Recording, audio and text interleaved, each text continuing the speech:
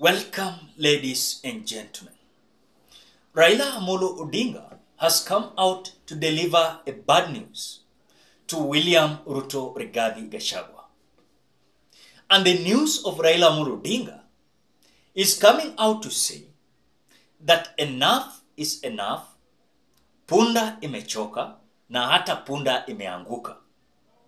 And the strategy they are going to use behind this kind of punitive government is that Raila Odinga is coming out to tell Kenyans this.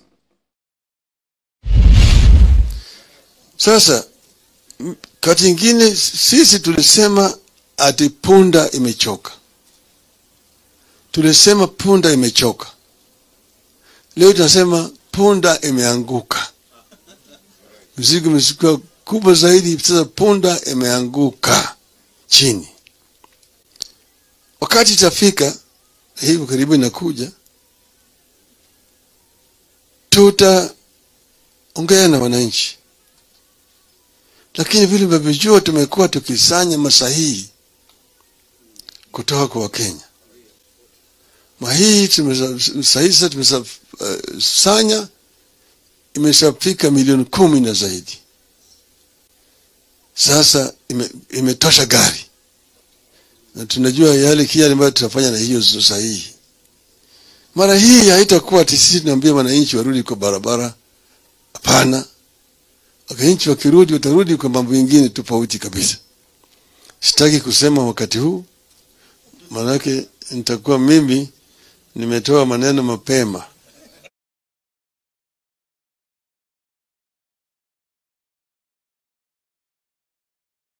Today. What is the purpose of 10 million signatures? At the time, is telling William Ruto and his team that we are not going to talk about maandamano again.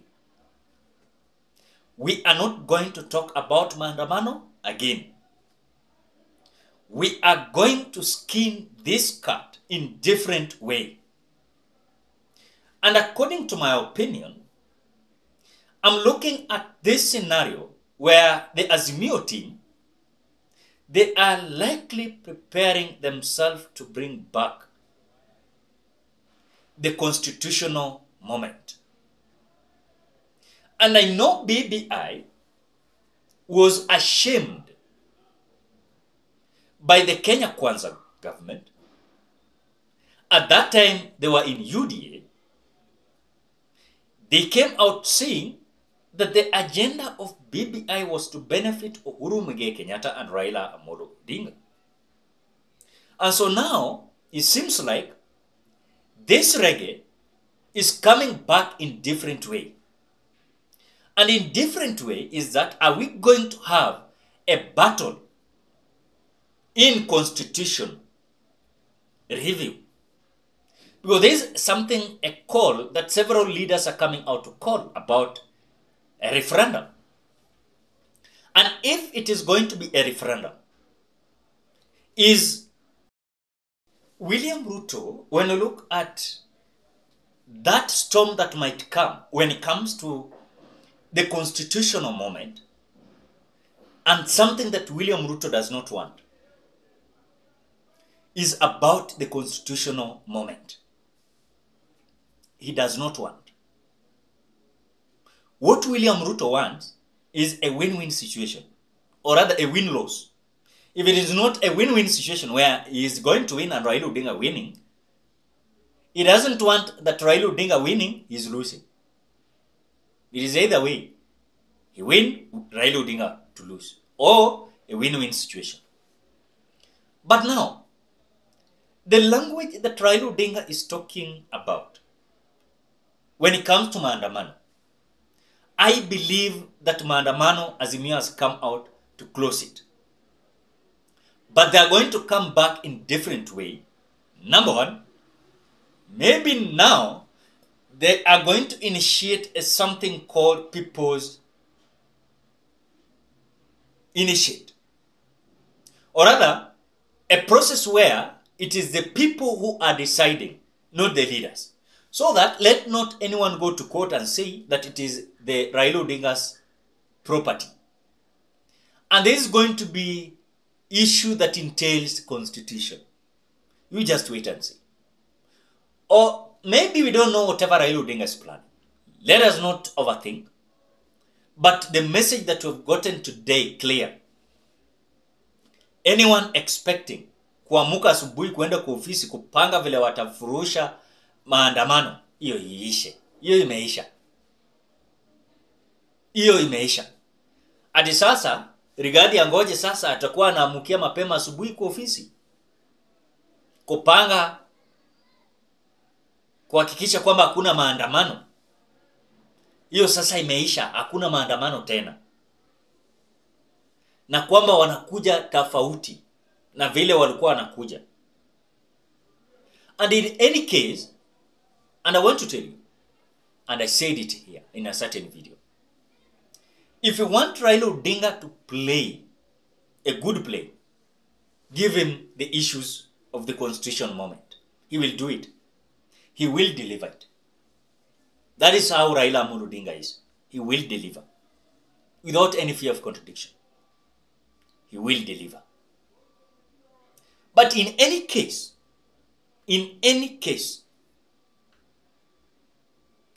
this is not going to succeed.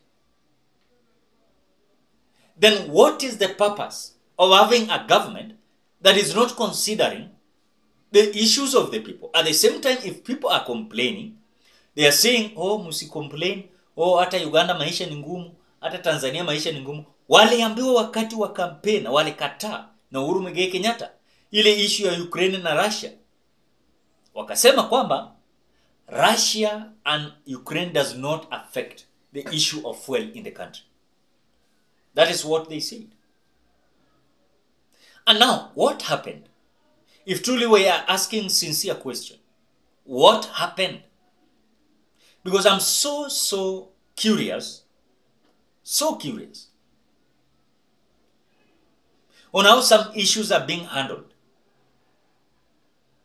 with Kenya Kwanza. Ukiona Dennis Itumbi akipanga ile maishu ya kudefend nayo serikali ya William Ruto utashanga. So I think this message is going to leave the Kenya Kwanza government into dilemma. Is Azimio going for that direction of constitution, amendment of constitution, which when look at Kenya Kwanza, they don't want any kind of talk about constitution. Wewe waangalie, hawataki. They don't want any issue that entails constitution.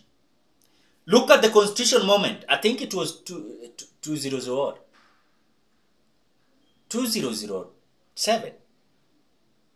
A constitutional moment. And that is the time where Raila Odinga also had a storm when it comes to his politics. Na alikuja vizuri.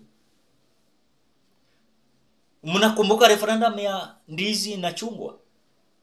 Yes, that is how things are. Na William Ruto anajua hataki.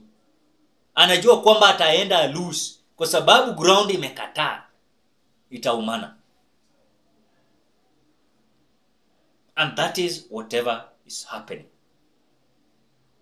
That is whatever is happening. That is whatever is happening. So hawa kina Raila hata kwanza wangeacha maneno ya dialogue. Let them leave dialogue.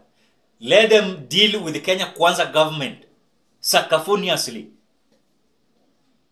thoroughly, until they're gonna hear and listen to the people of Kenya.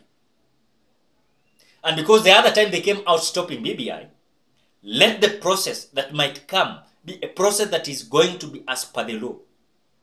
Hata wakienda kotini wanazibwa, na process inaendelea. Wakifungua macho hivi, oh dialogue hakuna hapo. Wataita dialogue, oh hakuna dialogue. This is now the issue of people. Ladies and gentlemen, what are your thoughts? Drop your opinion at the comment section below. Otherwise, thank you so much because of your support. Please consider subscribing, liking, commenting, and sharing this video.